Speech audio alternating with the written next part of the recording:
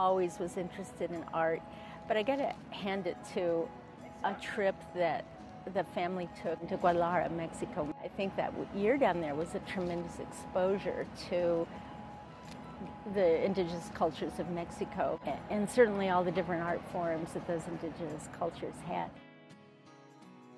It's really about using the indigenous materials, many of which are soon to be obsolete, in a really contemporary statement about the way some of that wisdom was way back then.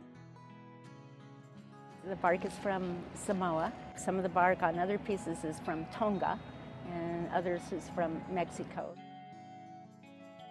Termites or other insects have eaten the holes in them, and I love the holes. The holes become part of the design.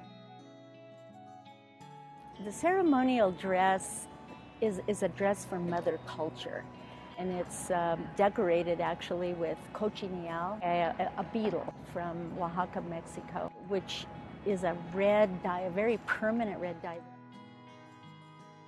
I wanted to use the beautiful indigo color because it's a natural pigment that goes back into time. You start out with the pigment, it's a plant, turns this pea green, yellow color.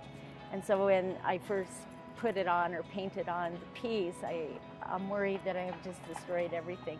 But then it does oxidize and it turns into that beautiful deep indigo blue color.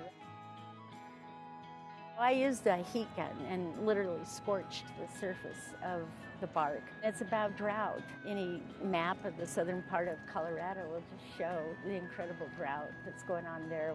Farmers and ranchers feeling every lack of drop.